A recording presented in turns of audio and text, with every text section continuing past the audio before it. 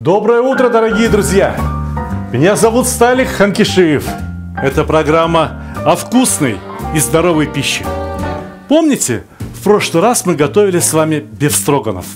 Если кто-то проспал, не включил канал РЕН-ТВ в субботу и пропустил самый лучший рецепт бефстроганов, у вас один путь.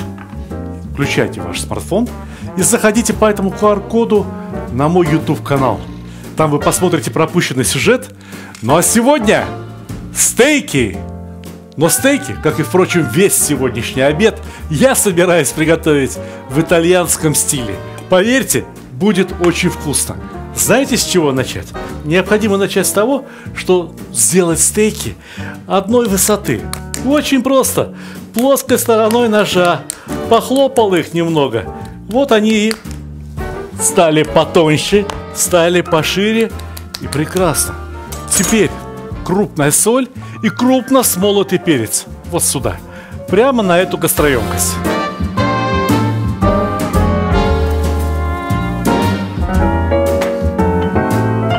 Можно взять ступку и подробить перец горошком. Он должен получиться вот каким. Довольно крупным и несущим аромат свежего перца. Он не даст слишком много жгучести, поверьте. Все получится очень-очень хорошо. Обмакиваем стейки в соль и в перец, так, чтобы соль и перец прилипли к мясу. Вот сколько прилипнет, этого и достаточно. С боков, разумеется, тоже немного. Хотя бока этих стейков будут окружены невероятным украшением. Вы сейчас все увидите. Не переключайтесь, оставайтесь со мной. Сегодня я готовлю то, что очень люблю. Вот это, дорогие друзья, ветчина. В принципе, можно обойтись и без нее. Но посмотрите, что я сейчас сделаю. Я нарезаю ветчину широкими лентами. Но под эту самую ветчину я подложу перышко зеленого лука. Зеленый лук окунули в кипяток, и он стал мягким и податливым. Вы наверняка даже не догадываетесь, для чего мне понадобилась эта веревочка зеленого лука.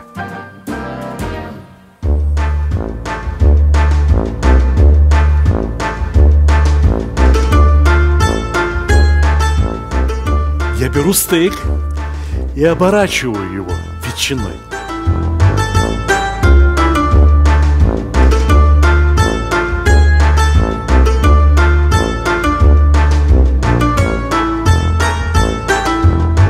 Ну, полюбуйтесь, разве не красота? Повторяю, впрочем, здесь нет ничего сложного. Как говорится в одной пословице, была бы курочка, приготовит и дурочка. Мясо может постоять, помариноваться, но самое главное – согреться до комнатной температуры. Да-да, это очень важно. А сейчас у нас есть время для того, чтобы мелко-мелко нарезать лук-шалот. Лук-шалот, который мне понадобится для приготовления ризотто. Ризотто и стейки. И я не знаю, что из этих двух компонентов сегодняшнего обеда более важное. Может быть, салат? Ну, о салате поговорим попозже, а пока что нарезаем лук. Можно взять и обычный лук. Не обязательно именно шалот. Но шалот – это классика. Тем более, что в супермаркетах этот лук встречается довольно часто. Слишком много лука не надо. Головки 4. В чугунную кастрюлю либо тяжелый сотейник наливаем масло. Примерно грамм 70-80. Этого достаточно. И не нагреваем масло слишком сильно. Сразу опускаем лук. Дело в том, что сегодня лук необходимо жарить даже не до золотистого цвета, а только до прозрачности. Пошел запах лука. Лук стал прозрачным. Все. Следующий. Очень важный продукт. Для ризотто хороши среднезерные, очень крахмалистые сорта риса. В Италии выращивают особые сорта. Карнароли, арборио, виола, нано. Но подойдет любой круглозерный, либо среднезерный рис. Берите, при необходимости перебирайте, но самое главное, не замачивайте и не мойте, потому что мы готовим ризотто, а не плов. Здесь все должно быть наоборот. Здесь рисинка должна отделяться от рисинки, но каждая рисинка должна быть окружена очень вкусным, как бы вам это сказать, киселем из рисового крахмала. Обжариваем рис. Каждая рисинка должна окунуться в масло, а масло уже ароматизировано луком. Каждая рисинка должна стать полупрозрачной. В приготовлении ризотто есть одна сложность. От казана, от кастрюли не отойти. Необходимо запланировать минут 15-20 свободного времени, которое вы посвятите только ризотто. Я надеюсь, что у таких хороших людей дома всегда есть бульон. Бульон можно взять куриный, бульон можно взять говяжий, бульон можно взять овощной. Но самое главное, что его по объему должно быть примерно в 3 раза больше, чем вы готовите риса. Мы сейчас готовим 600 грамм риса, значит бульона уйдет около 2 литров. Смотрите, половничек. Половничек на 150 миллилитров. Сначала наливаю 2 половника бульона. Вы слышите, как нагрелся рис? Этот бульон моментально вскипает и моментально начинает впитываться в рис.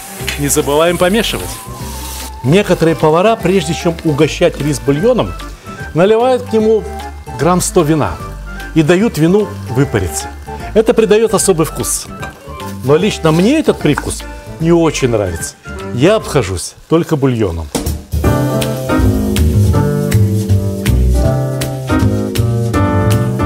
Тщательно проходим лопаткой по дну. Следим, чтобы рис нигде не прилипал. Вы видите, как быстро рис впитывает влагу. Ведь бульон не испарился. Бульон именно что впитался в рис. И вы видите, что объем риса растет буквально на глазах. Выпил еще половничек, наливаем следующий. Это был 3-й половник бульона, и я выключаю нагрев под кастрюлей для того, чтобы поделиться с вами секретом. Если вы хотите подать ризотто одновременно со стейками, то сейчас, вот после этого этапа, ризотто можно оставить на плите, без нагрева. Я вам рассказываю секрет ресторанных поваров. Многие именно так и поступают. Оставляют вот эту заготовку, а сами занимаются чем-нибудь другим. Например, начинают готовить стейк. Для этого в сковородку наливают немного масла. Не очень много, но так, чтобы дно было покрыто полностью. Масло необходимо для равномерной передачи тепла. А кроме того, именно масло, либо еще лучше животные жиры, помогают раскрыть вкус мяса. Но еще важнее для раскрытия вкуса мяса его правильная прожарка. Ну, наверное, многие уже слышали, что существует прожарка well done, то есть когда мясо полностью прожарено. Существует средняя прожарка, существует слабая прожарка. А вы знаете, как добиться каждой из этих прожарок? Я вам раскрою простейшее правило. Чем горячее сковорода, тем быстрее зажарится поверхность стейка. Но тепло внутрь стейков проходит очень медленно. Поэтому чем горячее сковорода, тем краснее внутри останется мясо. И наоборот, если сковорода нагрета не очень сильно, а вы оцениваете готовность стейка по его цвету, то у вас получится так, что когда стейк прожарится снаружи, он уже будет полностью готов внутри. Я не случайно нагрел сковороду достаточно сильно. Не до дымка масла, но изрядно. Я хочу получить стейки средней прожарки. Сразу все мясо не выкладываем. Я думаю, что 2 стейка достаточно.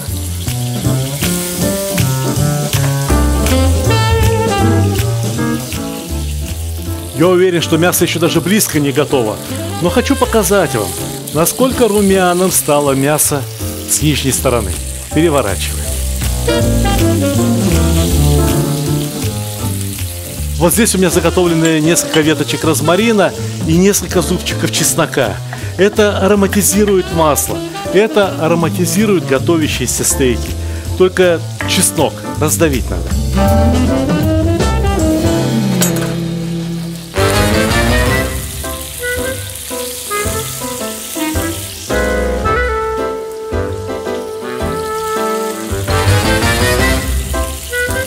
Масло очень быстро напитывается ароматами. Ароматом чеснока, ароматом розмарина. И этим самым маслом я поливаю мясо. Пускай и мясо пропитывается этим запахом. Еще раз переверну мясо. Вот оно. Как раз так, как надо. Я чувствую, я слышу по звуку, когда надо переворачивать. Сковородка по-другому шкварчать начинает. Стейки провели на сковороде минут, может быть, 5 или 6. Снаружи они очень горячие. Внутри они холодные. Тепло из этих стейков сейчас будет расходиться в 2 направления. Одно направление – это внутрь стейка, а второе направление – это наружу, так сказать, в атмосферу. Вот чтобы побольше тепла проникло вовнутрь, и чтобы поменьше тепла распространилось в этой комнате, я накрываю стейки крышкой. Пускай стоят. А мы переходим к следующей партии. Я добавляю еще чеснока и еще розмарина, потому что эти ароматы не бесконечны. Вот те, что я положил первыми, уже почти что и не пахнут. А эти свеженькие сейчас дадут очень правильный запах. Пахнет розмарином, пахнет чесноком, пахнет жареной ветчиной и, конечно же, очень вкусно пахнет жареным мясом. А это лук-шалот, который у меня остался лишний. Так я запахом жареного лука-шалота хочу украсить будущий соус. Соус, который будет подан к мясу. Бывает стейк красивее? Не думаю. Отлично пожарились и убираем на противень. Пусть постоят, пусть подождут. А чего подождут? Я вам сейчас расскажу. Я сливаю все лишнее масло со сковороды. Все. Мне ничего не надо, кроме вот этого пригара, кроме припека, который остался на сковороде. Знаете, что это такое? Мясо слегка теряло сок. Куда делся этот сок? Вот он, весь здесь. Сейчас я растворю его при помощи вина.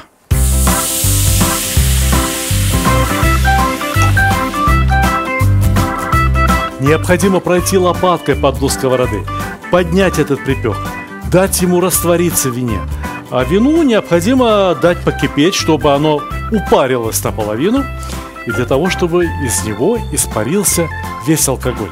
Алкоголь в соусе мне не нужен. Мне нужен только привкус винограда и вкус жареного мяса, который остался на сковороде.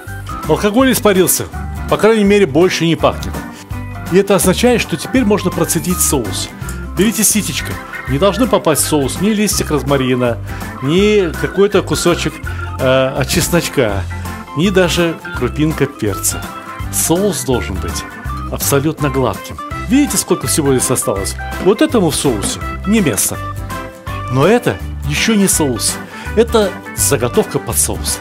Посмотрите, какой у нас расчет. У нас есть заготовка под соус, у нас есть заготовка под ризотто, и у нас есть полуготовые стейки. Мы выходим на финал. И это значит, что самое время заняться салатом. Потому что за итальянский обед без салата? Сегодня я покажу рецепт салата, при помощи которого удивляю самых искушенных гостей. Никто не устоит. Смотрите внимательно. Здесь весь рецепт состоит из секретов и необычных кулинарных приемов. Берем самый обыкновенный лимон. Ну, конечно, лучше выбрать поароматнее. В салатах от качества ингредиентов зависит очень многое. Но из лимона мы не выдавливаем сок привычным образом. Мы нарезаем его кубиками и пересыпаем сахаром. Да-да, обычным сахаром, песком. И пусть постоит, пусть немного сок пустит. Тем временем нарезаем тонкими ломтиками шампиньоны. Наверное, стоит еще раз повторить, что шампиньоны ни в коем случае не стоит мыть. Лучше их протереть мягкой влажной тряпочкой, либо очистить, снять с них тонкую верхнюю оболочку. И ломтиками. Ничего сложного. А сейчас еще один секрет. Чтобы нарезанные шампиньоны не потемнели и даже слегка как бы подмариновались, полейте их буквально несколькими чайными ложками лимонного сока. От трети лимона будет вполне достаточно. Кстати, а вы знали, что шампиньоны можно есть и сырыми? Но вот сегодня они у нас будут не сырые, а как раз слегка подмаринованные. Еще понадобится сыр пармезан. Чем старее, чем ароматнее, тем и лучше. Сыр пармезан тоже нарезайте тонкими ломтиками. Много не понадобится. Граммов 30. А еще пара яиц, Точнее, желтки от 2 яиц. Здесь нет ничего сложного. Белки отделить в миску, если они понадобятся в ближайшие сутки. Имейте в виду, что ни желтки, ни белки без скорлупы долго хранить не стоит, даже в холодильнике. А желтки сразу в колбу для блендера. И к желткам добавить зернистой горчицы. Можно взять и обычную, но здесь зернистая, сладковатая, как раз очень уместно. Примерно 1,5-2 чайные ложки. Этого достаточно. И хорошую щепоть соли. Несоленая еда не может быть вкусной. Салата у нас получится много, поэтому 2 чайных ложек окажется в самый раз. А теперь возьмите хорошее оливковое масло. Не пожалейте. Этот салат заслуживает использования самого лучшего оливкового масла. Взбивайте горчицу и желтки блендером и понемногу, буквально по капельке, подливайте оливковое масло. Людям, искушенным в кулинарии, может показаться, что я готовлю обычный домашний майонез. Погодите, подождите, не спешите. Впереди вас ждут секреты. Это получится не обычный майонез. Это получится заправка, от вкуса и аромата которой вздрагивают те, кто в первый раз пробует этот салат. Помните, лимон мы пересыпали сахаром? Теперь сок из этих кубиков лимона необходимо выдавить именно руками, для того, чтобы крупинки сахара оставляли царапины на его цедре. Замечали, когда царапаешь цедру лимона, из нее прямо брызжет эфирное масло, мельчайшие капельки, почти что пар. К сожалению, это эфирное масло не сохраняется в лимонном соке.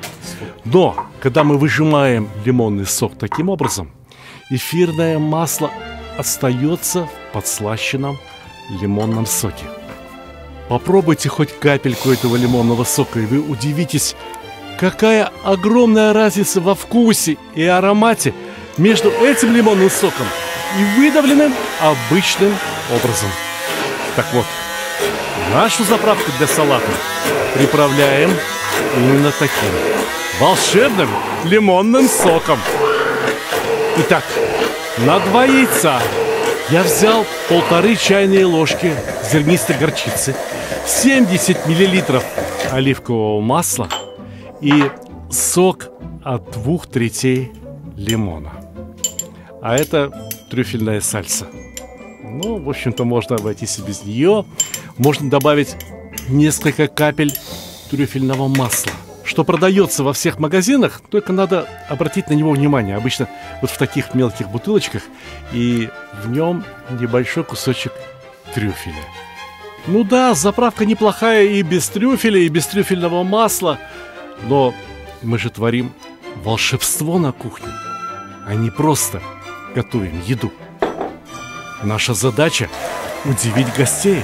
Наша задача – получить удовольствие от того, что другие люди, наши гости, наши родные, наши близкие получают огромное удовольствие за нашим столом. Осталось мелкие помидорки черри нарезать. Они тоже имеют необыкновенный аромат, гораздо сильнее, чем обычные помидоры обычных размеров. Проверьте мои слова. Убедитесь, что я говорю вам всегда только правду. Ну а сейчас начинаем смешивать салат. Видели, сколько черри? Ну, штук 10-15. Грибов сколько было? Не помню, штук 5 или 6. Да какая разница? Это все не самые главные ингредиенты. Самый главный ингредиент – это шпинат. От качества шпината, от того, как он выглядит, поверьте, зависит очень много. Посмотрите, листики такого размера, что так и хочется назвать их как-нибудь по-модному. Например, бэйби-шпинат. Ну а теперь наша волшебная заправка. Впрочем, у нас в салате все волшебное, все уникальное. Начиная от рецепта, вот я им делюсь с вами и буквально от сердца открываю. А точнее, от всей души. Обратите внимание, что я надел на руки перчатки, потому что эта еда больше не будет обрабатываться никаким образом. Здесь все должно остаться стерильным, идеально чистым. И очень важно, чтобы каждый листик, раз уж их вырастили для нас с такой любовью, оказался покрытым трюфельной заправкой. Простите, но называть это чудо обычным майонезом у меня язык не поворачивается. Накладывайте салат высокой горкой. Обычно я подаю такой салат ближе к концу званого обеда либо ужина, когда необходимо удивить гостей и поддержать их аппетит. Одновременно с таким салатом я подаю какое-нибудь мясное блюдо. То, что припасено к апофеозу моего кулинарного спектакля, где я сам и режиссер, и исполнитель главной роли. Впрочем, для вас, дорогие зрители, я просто друг, товарищ, который всегда готов поделиться самым лучшим, что есть в копилке моих знаний, которые я собираю уже 40 с лишним лет. Я тот человек, которому доставляет искреннее удовольствие говорить вам приятного аппетита.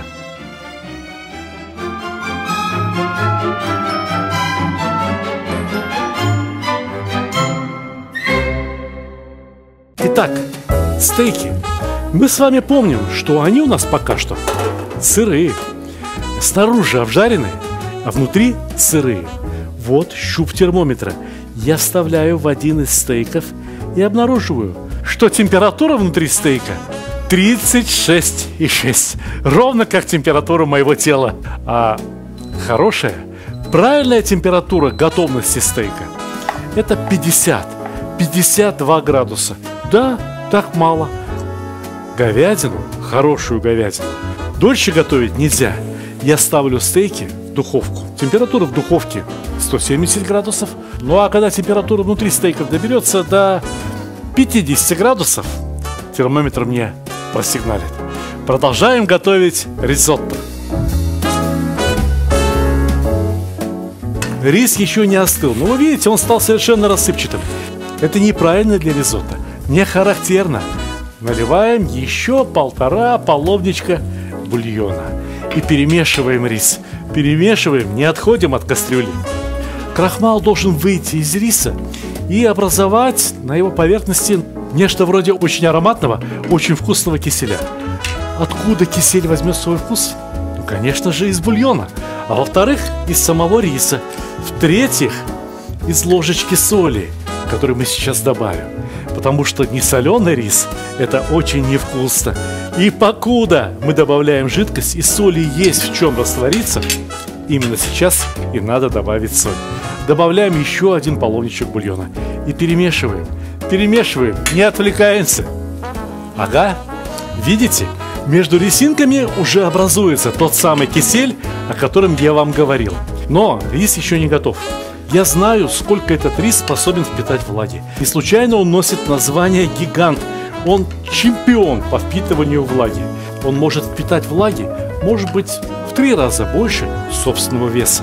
И у нас получится около 3 килограммов ризотто. Всегда необходимо поддерживать в ризотто вот такую консистенцию. Ну, нечто вроде очень густого супа. Понимаете?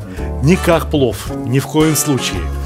И вот посмотрите, сейчас налил бульон, а буквально через минуту-две его почти что не останется. Рис впитывает в себя, крахмал впитывает в себя влагу. Но внутри каждого рисового зернышка должно остаться еще твердое на зубок ядро. Можно снять пробу, можно попробовать, ну как там рис, каким он получается.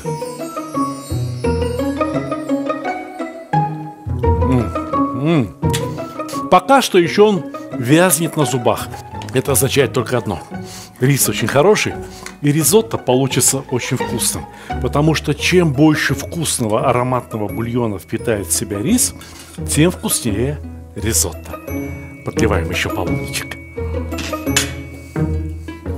Имейте в виду, что лопатка у вас должна быть непременно с ровным дном. Если кастрюля с ровным дном, то и лопатка с ровным дном. Для чего? Чтобы, проводя лопаткой по дну, вы снимали каждую прилипшую резинку, чтобы ни одна резинка не прилипла к дну и не пригорела.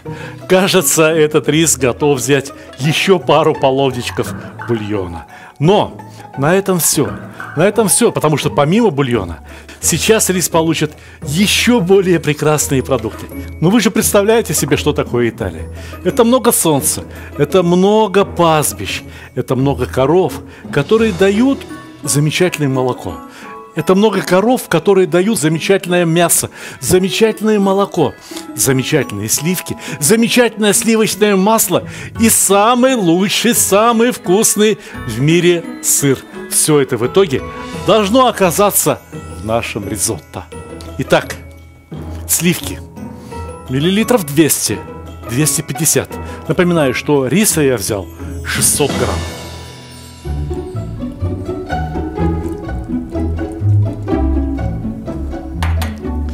Перемешиваем рис и сливки. Сливки были холодные, рис можно оставить на минуточку для того, чтобы заняться мясом. У нас мясо готово. Мясо имеет температуру внутри целых 53 градуса. Я зазевался, я слегка его переготовил, но получится ровно так, как нравится очень многим. Мясо внутри будет не совсем красное. Мясо внутри будет, скажем так, бледно-розовое. Но, чтобы стейки не остывали, необходимо снова накрыть их крышкой. Пусть постоят, пусть температура внутри стейков еще раз равномерно распределится. Ну а как здесь насчет соуса? Он слегка побулькивает, запах хорошего, вкусного винограда. Но он жидкий, он жидкий. Где вы видели соус к мясу настолько жидкий? Однако, если вы не пропускали нашу прошлую программу, вы помните, что это такое. Это масло и обжаренная мука. Заготовка для загущения соуса. Шлеп. И теперь необходимо растереть это масло по соусу и дать соусу загустеть. Ну, а как ризотто? Ого! Ничего себе рис! Ризотто пора снимать с огня. Надо дать ему немного остыть, потому что сейчас ризотто предстоит очень важное действие. В ризотто отправятся два самых вкусных продукта. Это сливочное масло, холодное, очень холодное сливочное масло, и свежий натертый пармезан. Масло и пармезан должны растаять в ризотто. При этом капельки жира из масла не должны выделиться, не должны подняться наверх. Вот эта лопатка больше не годится. Нужна вот такая. Деревянная и именно округлой формы. Я перекладываю пармезан и сливочное масло в рис. Пармезана необходимо натирать как минимум 2 столовые ложки на каждую порцию ризотто. Здесь я предполагаю, что у меня получилось 7-8 очень хороших порций ризотто. Поэтому 14-15 ложек пармезана натертого. По весу это не так много. Ну и кубиков масла тоже штук 14-15. По парочке на каждую порцию. Ризотто не готовят каждый день. Это практически праздничное блюдо. И я считаю, чем кушать ризотто диетическое, невкусное, которое непонятно для чего вообще приготовили, приготовленное без масла, без сыра, в общем-то, вода да рис.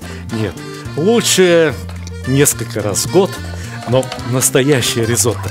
Взбиваем сливочное масло и рис так, чтобы образовалась особая консистенция. Наблюдайте, как ее передать словами. Я только показать могу. Вот такая консистенция должна получиться у правильного вкусного ризотто. Готовьте блюдо немедленно. Кто-то должен переложить на блюдо стейки, а мне сейчас предстоит выложить весь ризотто на блюдо. Ризотто ни в коем случае не выкладывают толстым слоем. Ни в коем случае ризотто не оставляют в кастрюле, потому что иначе этот рис выпьет всю влагу, которая окружает каждое рисовое зернышко, и получится рассыпчатая, не очень вкусная каша из переваренного риса. Ризотто — это вот что такое. Вот какая консистенция должна быть у ризотто. Поняли? Запомнили? Посмотрели? Все, подаем! Готово! Этот салат вошел в наш семейный репертуар лет 15 назад и с тех пор является неизменным хитом. О, вы бы знали, какая реакция у гостей на этот салат. А какая реакция у меня самого, когда я ем ризотто, вы сейчас увидите. Накладываем, раскладываем. Я вам уже говорил, что ризотто необходимо укладывать так, чтобы оно как можно скорее остыло, градусов до 60. Когда рис имеет температуру ниже 60 градусов, он уже не впитывает влагу, так как при температуре 70-80 градусов. Я думаю, что на это блюдо накладывать ризотто больше нельзя, ни в коем случае. Однако мне хотелось бы проверить, каков стейк внутри. Я уверен, что и вы хотите того же самого. Ну, какой выбрать? Я буду скромный. Я возьму средний по размеру и уверен, что это практически полный well done. Для знатоков хорошего стейка это уже явно переготовлено. Ну, что поделать, бывает и со мной такое. Видите, какой внутри? Видите, от серого до розового. Надо было немного раньше вынимать из духовки. Ну да ничего, а многим как раз и нравится именно такое мясо. А кроме того, вы не знаете случайно, для чего я готовил вот этот соус? Соусы для повара – это как плющ для архитектора. Под соусом повара обычно скрывают свои ошибки. Но я же обещал вам попробовать ризотто, чтобы вы, по моему взгляду, по моему лицу, поняли, насколько я люблю это блюдо. Возьму прямо из общей тарелки. Ничего, разрешаете? Посмотрите, ризотто выложено глубиною в пол-ложки. Больше нельзя. Переварится.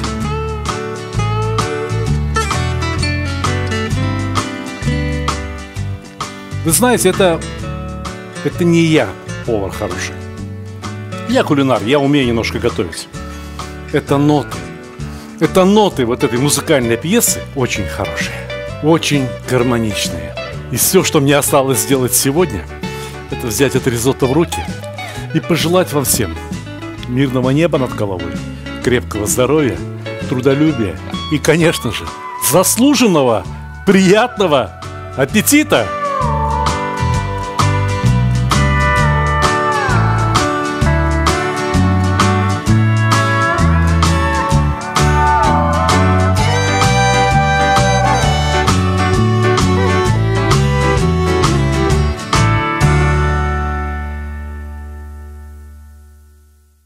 Дорогие друзья, много лет я веду телевизионные кулинарные программы, веду блоги в интернете.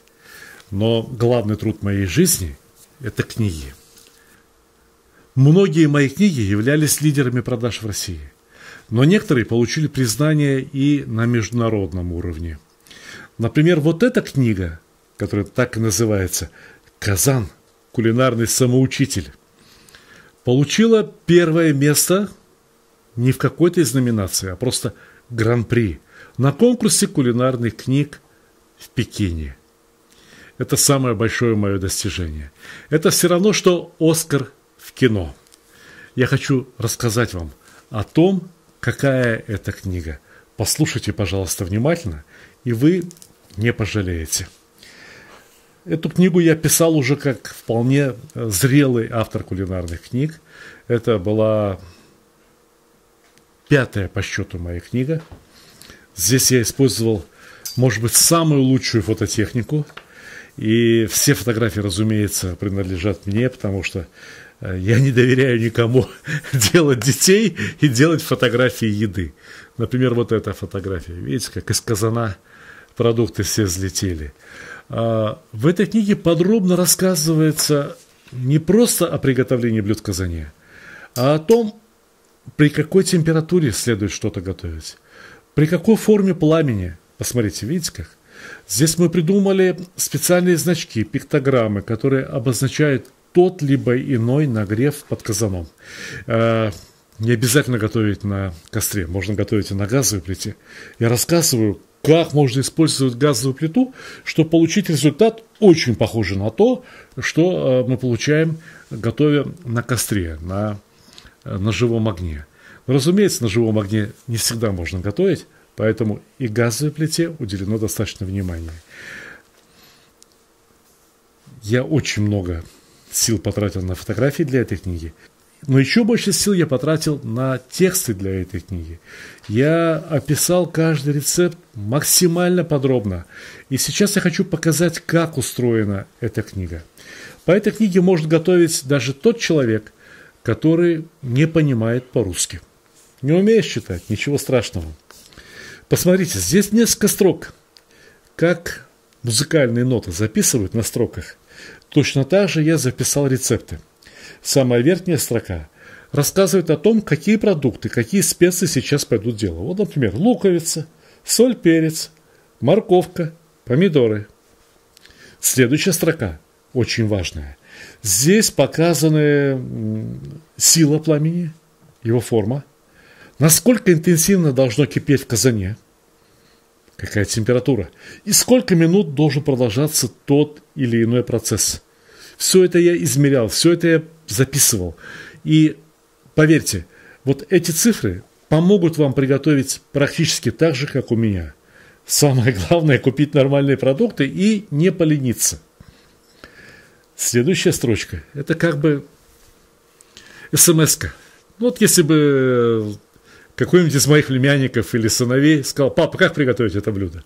И я бы ему писал сообщение через WhatsApp, по смс: делай то, делай то, делай это. Видите, по 2 строчки, по 3 строчки, очень кратко. Дальше. Фотография этого этапа, фотография следующего этапа, следующего и так далее. А вот здесь внизу, для тех, кто любит и умеет читать, подробное объяснение, почему надо делать именно так и как именно надо делать. Здесь строчек уже побольше. И в конце концов, самая нижняя строка рассказывает не о том, что происходит в казане, когда мы смотрим на него сверху, но о том, что происходит под казаном. Какой огонь, какая сила пламени, сколько дров. Понимаете? Ведь как бывает, раздашь одни и те же продукты 3 разным поварам, дашь точный рецепт, а на выходе 3 разных блюда. Почему? Да потому что каждый из них по-своему регулирует огонь. Каждый из них по-разному понимает, что такое пожарить, сколько минут это должно продолжаться, что такое потушить. По этой книге, если готовить, то никаких разночтений возникнуть не должно. На выходе вы получите то же самое блюдо, что готовлю я. Вот, например, моя любимая думляма. Здесь множество блюд в казане, здесь очень много теоретических работ, очень важных работ. Если вы хотите на самом деле научиться готовить и понять, почему готовить надо именно так, а не по-другому, то вам следует прочитать эту книгу. Книга, как видите, очень большая, она весит 2,5, не то 3 килограмма. Это, кстати говоря, шафран, макрофото. Напечатана на очень дорогой бумаге, напечатана она была за границей. И я не знаю, если эти книги сейчас снова напечатать вот с таким же качеством, сколько они будут стоить. Книги вот такого уровня. Страшно представить себе. Кстати говоря, о том, как должен быть устроен стационарный казан. Это очень важно. Как должен быть устроен переносной очаг. Как можно настроить для приготовления вообще в чистом поле.